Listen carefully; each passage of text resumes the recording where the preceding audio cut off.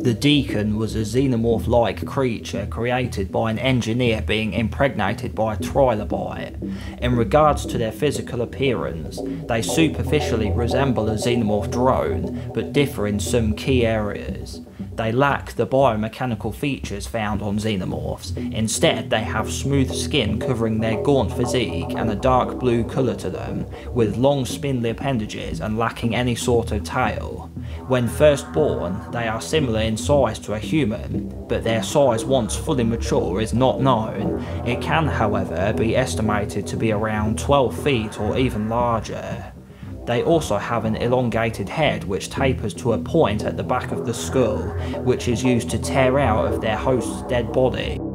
Deacons seem to bypass the Chestburster stage and instead emerge from their host at a much larger size and almost fully formed, killing the host before they awake from their comatose state due to the Deacon's large size displacing internal organs, bones and other innards of the host's body. The Deacon's top jaw contains blunt teeth like a herbivorous animal, but their lower jaw has sharp needle-like teeth, as well as their inner upper jaw, which can extend outwards, resembling a cross between the inner jaw of a xenomorph and the mouth of a goblin shark. When they are born, unlike chestbursters, they are seen to have an umbilical cord attached to a placenta similar to viviparous animals. After touching down on LV-223, the scientists and crew of the USCSS Prometheus discovered chemical A0-3959X.91-15, also known as the Black Goo, an extremely potent mutagenic pathogen created by an advanced alien species called the Engineers.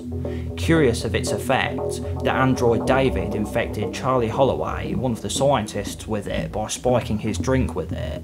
Once infected, Holloway passed it on to his partner, Dr. Elizabeth Shaw, impregnating her even though she was unable to bear children. However, this was no human baby, but instead a trilobite, which Shaw was able to remove prematurely before it could emerge from her abdomen and locked it inside the med pod.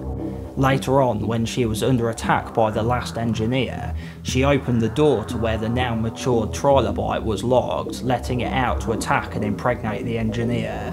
Once it reached suitable maturity, the Deacon erupted out from the dead engineer's body cavity.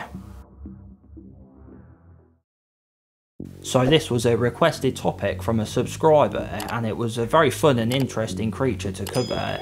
I really liked the design of the Deacon and thought it was a shame it didn't get much screen time and didn't appear in the next film, as originally, in an earlier version of the script, the Deacon was supposed to be in the film a bit longer and chase after Shaw as she was carrying David's head, and it was going to narrowly miss them as they board the engineer's ship and leave. I think that this was a huge shame, as this could have made for a very tense scene. The Deacon was also originally going to be a xenomorph that came out of the engineer and was dubbed an ultramorph. That was going to be a massive xenomorph type. One concept looked like what ended up being the design for the neomorphs in Alien Covenant, and another had eyes, which would have been interesting to see. In one of the comic books, it shows what happened to the Deacon. It says that while wandering LV-223, it came across all the black goo and ate a load of it. Then, since it ingested so much of it, it mutated out of control into a huge mass of flesh as large as a mountain. However, I left this part out as it came out before Alien Covenant came out, before they knew where they were going to take the story to in the next film, and I don't think it's considered canon now.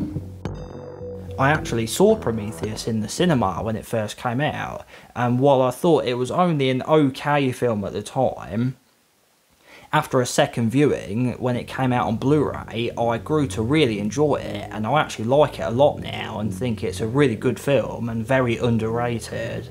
If you weren't keen on it, I definitely recommend giving it a second chance. So I hope you enjoyed my video about the Deacon from Prometheus. If you did, make sure to like the video and subscribe if you want to see more like it in the future. Then why not leave a comment saying what you thought about the Deacon and the movie Prometheus. Thanks for watching, and I'll see you next time.